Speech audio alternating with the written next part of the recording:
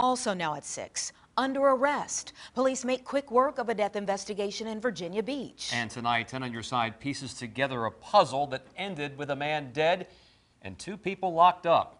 Good evening and thank you for joining us. We begin at 6 with brand new details on the death of a man inside a Virginia Beach home. What police called a suspicious death Friday is now a case of murder, and they have 2 people in custody. Police have arrested and charged 41-year-old Jason Jablonski, a Navy sailor, and 35-year-old Heather Toddy. Both are charged in connection with the death of Herbert Bryant inside a home on Edenham Court. Some of the details of this investigation may be disturbing. We want to let you know that. For some of our viewers, it might be hard to hear. But 10 on your side, Andy Fox joins us from Virginia Beach with what we learned from the court. Andy? Yeah, you are correct about disturbing. I was going through the paperwork that I got here at the courthouse, and as I was reading the description, my jaw dropped, and yours may too. This is Jason Jablonski. We don't know the exact details on why the fight began, but we know how it ended. According to court documents, police say Jablonski was on a crack bender, got into a fight with Herbert Bryant, beat him in the face with a dumbbell, then pushed the dumbbell down on Bryant's neck until he stopped moving.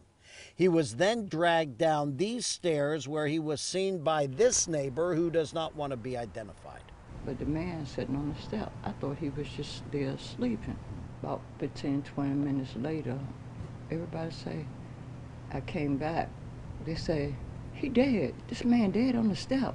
The court statement claims Jablonski then dragged the body outside, then fled to a hotel. Meanwhile, Heather Toddy, who lives in the apartment with her mother, was doing the cleanup. Police report she's accused of helping drag the body outside and attempted to clean up the scene, collecting the victim's belongings in a bag which police later found in a trash dumpster. This neighbor, so terrified, she's barricaded herself a chair at the front door. She still has the crime scene tape from Friday. Sir, I ain't never seen nothing like that. I want to leave here so bad. I'm so scared. I don't bother nobody. I don't like it here. It's scary all the time. Scary all the time. She was rattled. She was crying with me, saying that she wants to move. Both are back in court for a bond hearing on Thursday. There will be a preliminary hearing in May, and we are left to piece together in future reporting exactly why and how all of this went down.